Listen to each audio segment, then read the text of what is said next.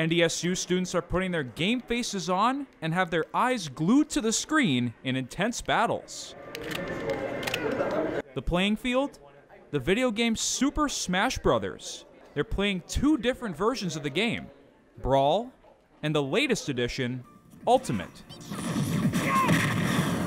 This tournament welcomes all kinds of players, ranging from those who have played for a long time to those who haven't had much experience with the game, like NDSU student Jacob Nelson. I'm doing it too.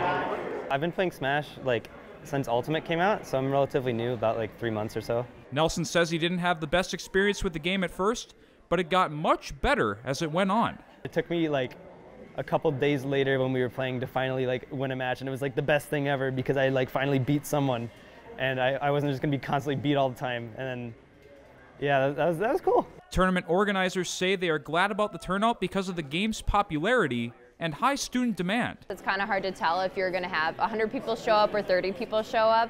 It really depends on different factors, but it's a nice night and students are here having fun and they get to casually play without any time constraints, so that's really the best thing we can ask for. I'm glad I didn't get blanked that one time at least. Students say video game tournaments like these are great for building friendships and bonds because they know when it comes to a competition, it's anyone's. The winner of the tournament